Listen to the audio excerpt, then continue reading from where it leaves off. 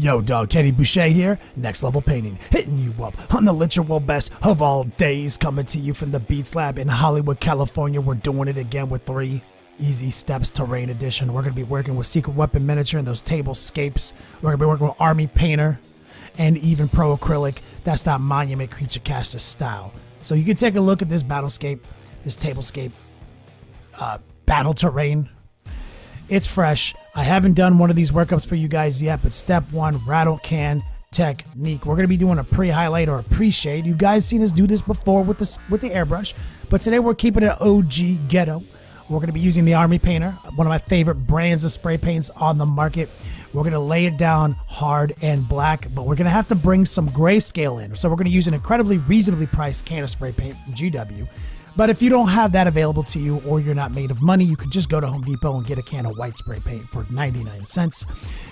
As is with anything, when I'm doing a pre-shade or a pre-highlight, I'm going to just bring in the highlight, just top down, find the raised areas, create some shine, some delineation. But ultimately, this is terrain, so don't overthink it. I have a whole set of these to do. This is going to be a display board for my army, but I have like 8 tiles, so I'm going to do a whole table. So real quick, lock it in. Don't be afraid to go back and forth between your white and your black spray paint. It's not hard. I'm going to reinforce some of the shadows. So if some of the overspray doesn't look right, I'm going to fix it. But like ultimately, like I said, you know, random ass spots of white and black will look pretty good when you get to the final steps. Remember, this is all the pre-highlighting. These are the values that we're going to be laying down, and we're going to tint it with a hue later. Don't be afraid to take a chance, essentially. I do want to open up some of these broader areas with some of the wraith bones, so you can see we're gonna come in hot, repair it with the black, give ourselves some nice clean areas. Like I said, it don't matter, like you got this. Now open the garage door. It's getting a little hot in my garage. We're gonna just lay down some mist. This is where it gets really oppressive in there without a respirator mask.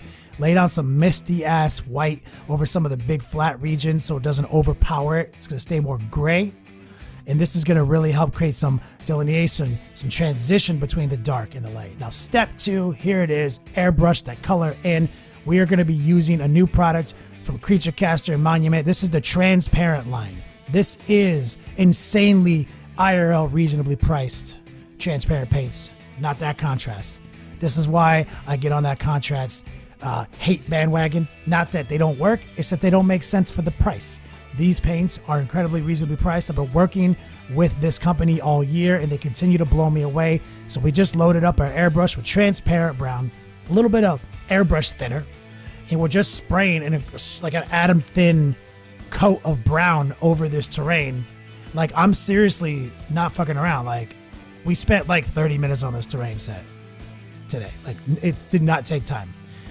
So just light passes of transparent brown. It's not the only color they have in their arsenal, though. I mean, you can go as hard as you want. But with just a quick-ass rattle can, imagine you could do a whole table of terrain.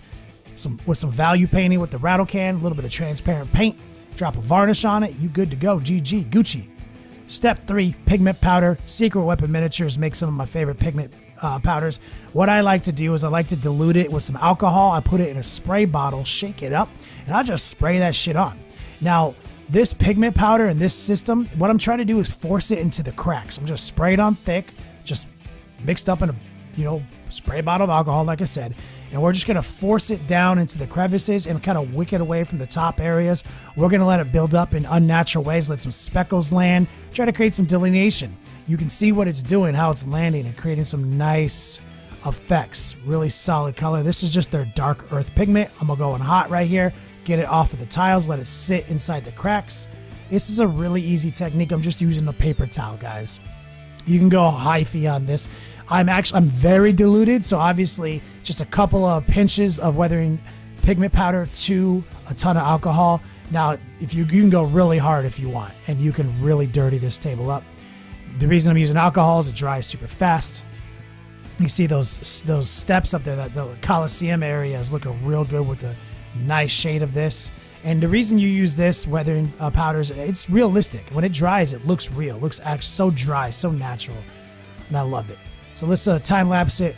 Let's bang it down. We're just using the paper towel.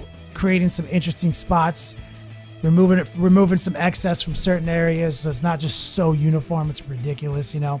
We're gonna let it do its thug thizzle, spray some on this collection of crap over here, let it do its thing. But we're getting to that critical mass where I'm just gonna let the fan blow on it for about 5 minutes, let it all dry up so we can really see what we're working with. You gotta be careful with the pigments because you might think it looks one way, but when it dries, it looks a totally different way. So here we go, we're gonna let it dry. You can see it's gonna slowly happen over time, but while it's drying, real quick guys, new design in the Heretic Swag shop, that Night Legion style, hereticswag.com, promo code legions.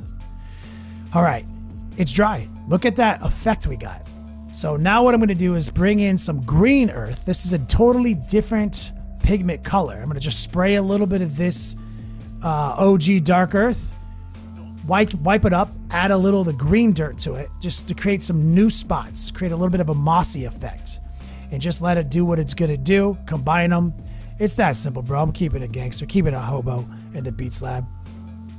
But as you see, it dries, you get a very natural effect. It looks super weathered, super fun, really low stress. You can knock off any of the extra weathering powder if you want with a, just by a couple taps in the back, hit it with a hard varnish, lock it all in. It's good to go, baby.